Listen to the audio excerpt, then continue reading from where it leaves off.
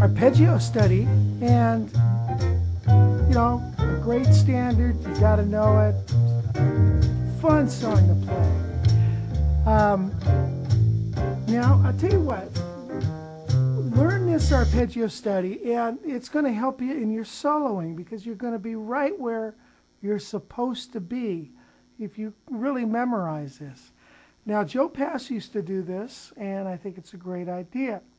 Now, I've written out an arpeggio study, and you know, we're mixing things up, and I'm showing you different ways of playing them.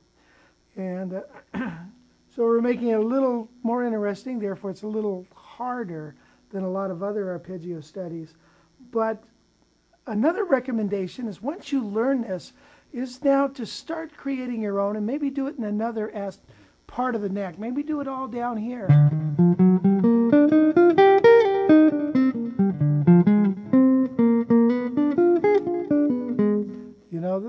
Or do it all up here.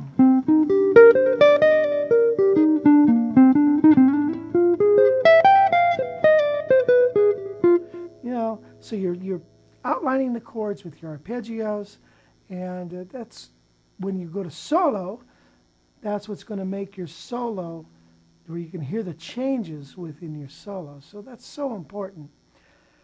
Anyway, let's get into the song. Let me show you close up the arpeggios, and this is like the preliminary material that you need to know.